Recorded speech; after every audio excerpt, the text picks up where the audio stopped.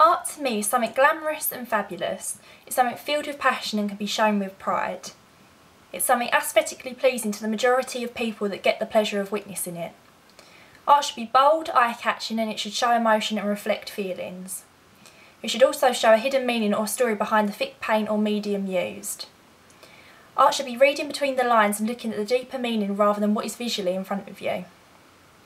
Art is looking at a scenery, a person or an object and thinking, yes, that's inspired me. It's capturing a moment and later looking back at the image and letting the story unfold.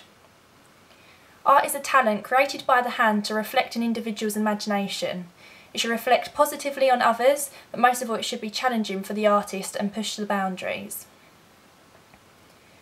Art can be seen both privately or publicly, whether it's scattered across a bedroom floor or framed in a gallery. It can still be beautiful. Art is a design created on paper, a canvas or any surface you can get your hands on, even skin. Art is something which captures your fascination like a new haircut or a full set of creative nails. It should fill your mind with inspiration and be encouraging, which leads you to do more. Art has no weakness. Everything you create with a brush, pen, pencil or physical medium in which you can draw with should be expressed.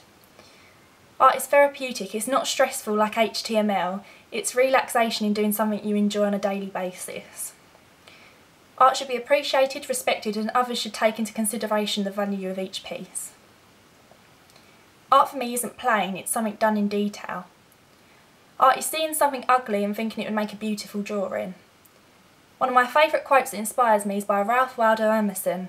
In art, the hand can never execute anything higher than the heart can imagine, which suggests that any goal and aim you want to achieve in art is possible.